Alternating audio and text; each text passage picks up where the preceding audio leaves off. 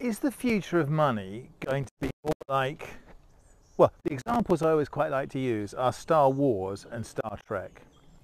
So Star Trek is supposed to be a post-scarcity society which doesn't have any money. So there's no money.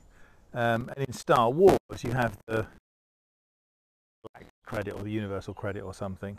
People go into a bar on Alpha Centauri and buy a drink with credits. But none of those are a realistic vision of the future. There's no such thing as a post-scarcity society. There's no such thing as a post-scarcity society. There are always things that are scarce. For example, your attention, which you're wasting on me at the moment. And in Star Wars, this idea that you can have one money, one interest rate for the it doesn't even work for Germany and Greece. How is it going to work for Earth and Alpha Centauri? Science fiction, I think, does have some really interesting visions of what money might be in the future, but they're not in Star Wars or Star Trek.